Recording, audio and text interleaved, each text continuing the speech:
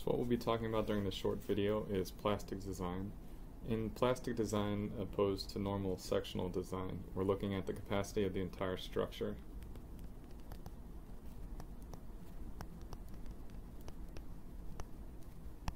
So this means that we'll have a load redistribution.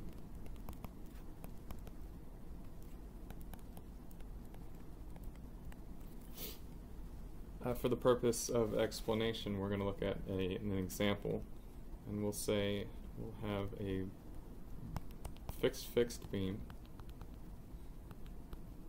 with a distributed load, and this beam will have an elastic plastic material. So if we plot our moment versus curvature, we'll have elastic plastic behavior, with MP being our plastic moment.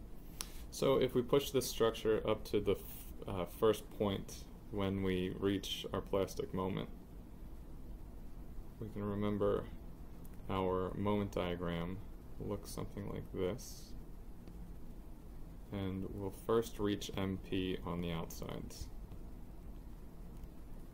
And we can say that we have M1 in the middle.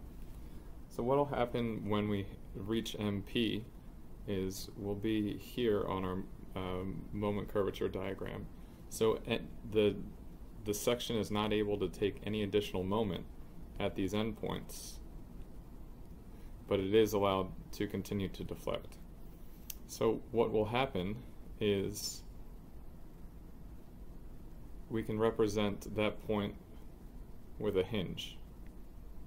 A hinge cannot take any additional moment, but it can take additional curvature.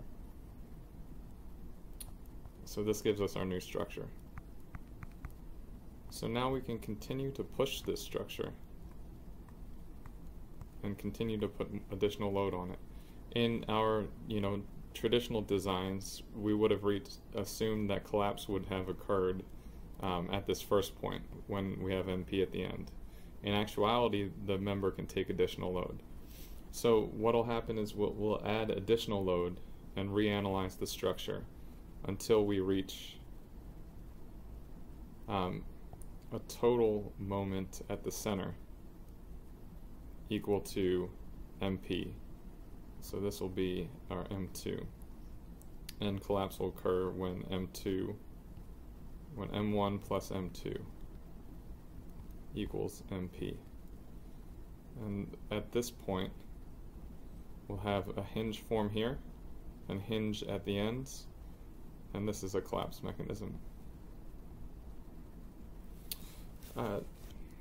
So you can see that in a normal design, we would have just been able to design for W1 on our fixed structure.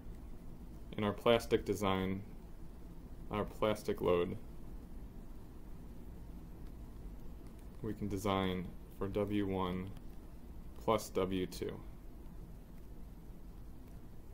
So you can see that we can get an additional capacity out of our section in using a plastic design analysis.